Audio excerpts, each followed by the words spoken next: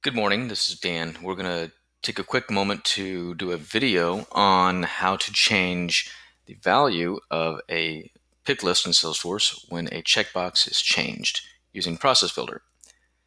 I've created my custom object. I have my Boolean and my list. My list has just a couple of values in it. I'm going to go ahead and move over now to our workflow and approvals. And I'm going to come down to the Process Builder.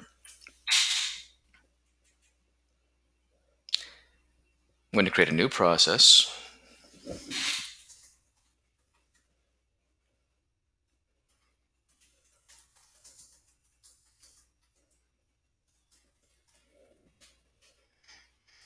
And I'm going to do this anytime a record is changed. So the object we're going to be doing is for our custom object. And we want it to fire anytime a record is created or edited, not just created.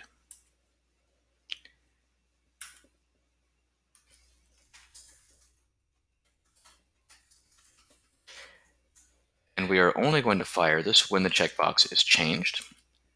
So we want to select from our list of fields. And we have my Boolean.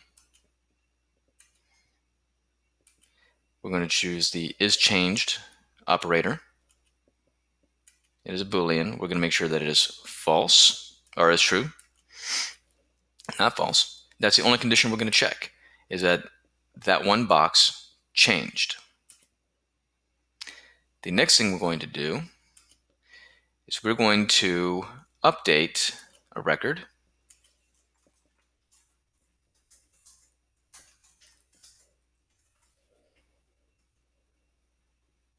We're going to select the record that started the process.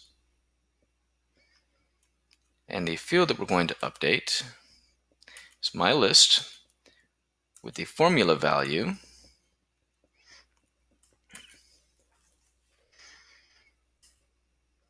What we want to look on is the Boolean.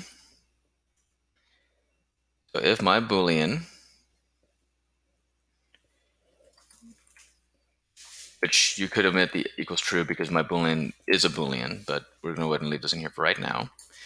We're going to say that it equals value 1, which is a value of my pick list. Otherwise, it's going to be value 2 anytime that pick list value is changed.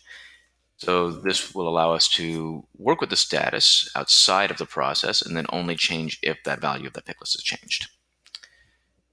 Use this formula. Save.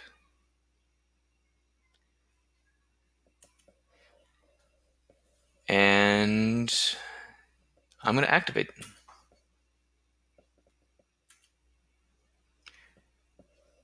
Going back to my setup, I'm going to actually go to the My Custom Objects tab where we're going to demonstrate this working. So my default value is going to be extra value. I'm going to say object, save it. So I'm starting out with extra value because my Boolean has not changed. I'm going to go ahead and I can change this around all day long. Value 1, value 2. Change it back to extra value. Not going to be a problem. Change the my Boolean. I say save. It updates to value 1. I can change this to extra value again. And because it's not changing my Boolean, it's going to leave it as it is. If I change to false, because I've changed my Boolean, this should now be value 2. And there you have it, using a process builder with a formula to update another field on the object. Thanks for watching.